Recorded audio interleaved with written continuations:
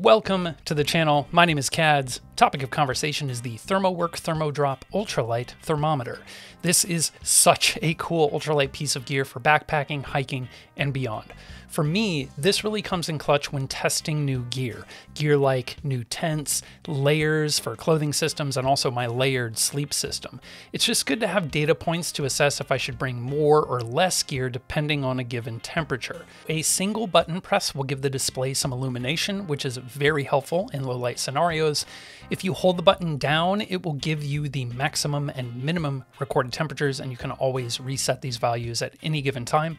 And if you hold the button down for 10 seconds, it will turn the unit off. These thermometers are very sensitive, so holding it in the hand will affect the displayed temperature, and this is why I have an Ultralight Sea to Summit carabiner. I can attach this to my bag or to my tent without needing to hold on to the unit itself.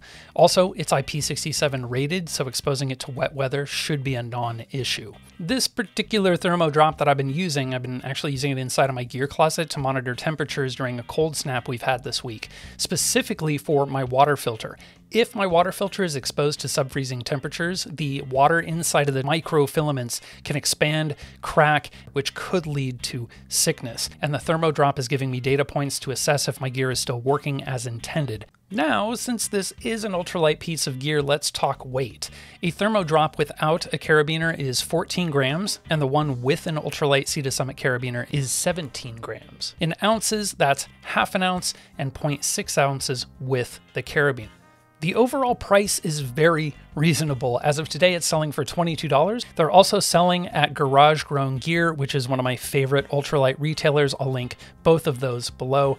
Overall, I think these are such cool, affordable ultralight pieces of gear that give helpful data for testing gear, making sure my water filters are not compromised in the field or in storage. This quarter's been here this whole time as a size reference, so woohoo!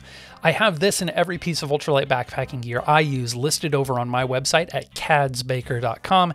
There you can find examples of my photography work, resources to get you started with landscape photography and beyond. Feel free to check it out. Everything I've mentioned is linked below. Thank you folks so much for watching, and we'll catch you on the next one. Bye now.